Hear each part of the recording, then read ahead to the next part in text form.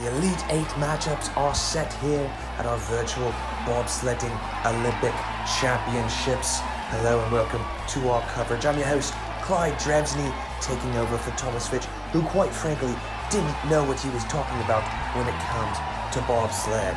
Anyways, let's take a look at who's still remaining in this tournament. You still have the top seeds, Canada, Russia, and the United States. However, you have lower seeds, South Korea, Australia, and Italy trying to continue their Cinderella run. Meanwhile, Switzerland and Austria looking to get back on top despite poor qualifying times.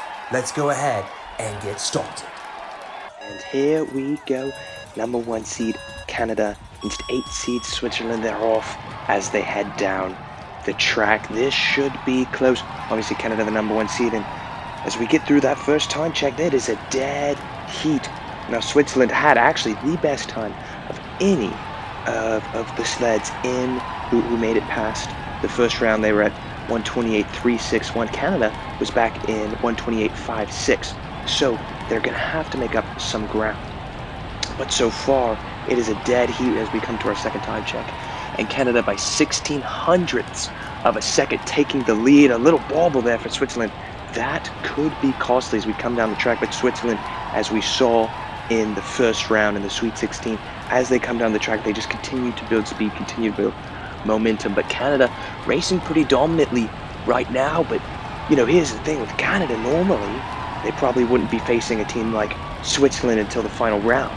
But because Switzerland qualified so far back in the 8th spot, here they are in the second round, and Switzerland making up a little bit of ground. Now it's 11 hundredths of a second. Neck and neck, quite possibly the closest race we've seen so far. Oh, and Canada goes airborne. Unbelievable, they go airborne. We'll see how much that affects this race, but it was neck and neck as we come to our next time check. And Switzerland's taking that lead, and Canada goes high. Clearly that bobble had a major effect on their time as they come to the line. It'll be Switzerland in at 128.444. What a run by the Swiss. Canada had it in the bag, but let's take a look at this bobble. Watch as they come up, and they came a little too inside on that corner, and that's going to be costly as Switzerland moves on to the final 4. With Canada following there to Switzerland, the US now, instead of looking at facing Germany and Canada to try to make it to the championships, now Italy and Switzerland, and the US with a good start time. Italy, you could see they came off a little to the right, and maybe the worst start time we've seen this whole tournament.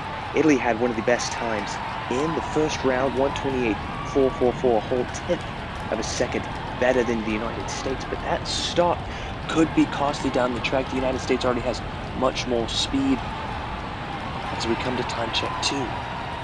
And now 2 whole tenths of a second. That beginning was costly, and Italy, who had been looking so good, a little high there, and then Italy's gonna catch that low side. At this point, Italy, I don't know if it's nerves or what, but Italy had such a great chance. They had such a good time in round 1. They're going against the United States, who's a good team and qualified well this year, but certainly not sure Canada or France. But now Canada and France out of the tournament, and the United States might be the most dominant team left outside of Switzerland as they've moved to almost 4 whole tenths of a second. Not great there though for the United States, and they're going airborne. Are they going to fall? No. Now that, if the United States had fallen, Italy could have come back, but definitely opens the door back open for the Italians. But how much ground can they make up? Not enough. It looks like 0.3 of a second still. They're behind as we come down to the finish line. And the United States, 4:27, a really great time saying that they went airborne. Let's take a look. And again, same with Canada. Try to overcorrect, steer inside.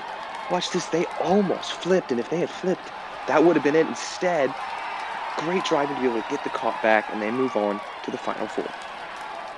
Next, a battle of the underdogs.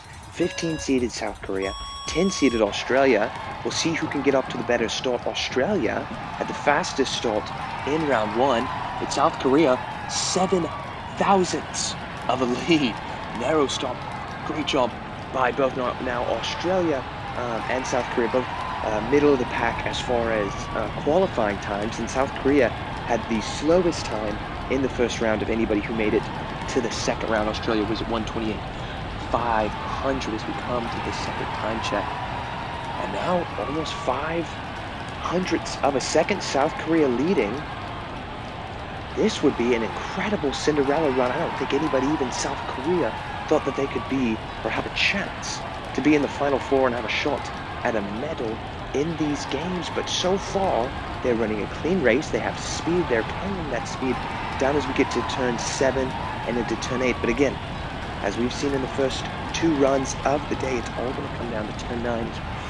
Hit turn 8, and now a whole 1/10 of a second ahead for South Korea, coming into deadly turns 9 and 10. And very cleanly done by both, but especially South Korea with the lead. Australia, they're going to need some extra speed down here at the end where they have struggled if they want to have a chance. And now increasing their lead slowly, South Korea, as we come to the line. Could we have a 15th seed in the Final Four?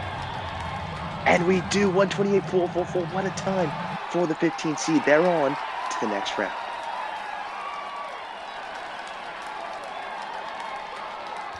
Final matchup pits 2 of the most dominant bobsled powerhouses in the world against each other.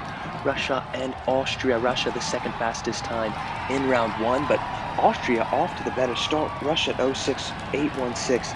Not a great start. Austria goes a little high there. And remember, Austria only made it to this round because Ukraine flipped the cart in turns 9 and 10. But one of the most dominant teams in the world, they're going to take every chance they get to come to touch number 2. And Russia still cutting into the lead, 1600ths of a second behind. This is going to be close.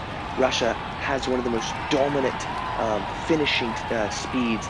They have so much weight in their cart thanks to the drivers. And so as they get down the track, they continue to build up more speed. But they didn't have a great starting time, so they're going to have to find speed by good driving as we get down this track and head through turns 7 and turns 8, coming upon our 3rd time check. And Austria narrowly in the lead. They had increased it by 1500ths of a second, but still really close into turns 9 and 10. And pretty well done by both teams. So it's going to come down to who can manage these final turns. Both really good, a little wobbly there by Austria. We come into the final time check. And it's close, but Austria's pulling away. Could Austria pull off the 6-3 upset as we come to the line? And they have 128.379, the best time we've seen in this round, and Austria is on to the Final Four. And there you have it, the Final Four is set. Only one of the top seeds from each side of the bracket made it, that being the United States, but talk about storyline, Switzerland and Austria powerhouses who qualified lowest, still making the Final Four. Meanwhile, 15th seed South Korea now has a shot at a medal and possibly winning it all. It's going to be incredible. Make sure you stay tuned for the Final Four coming up short.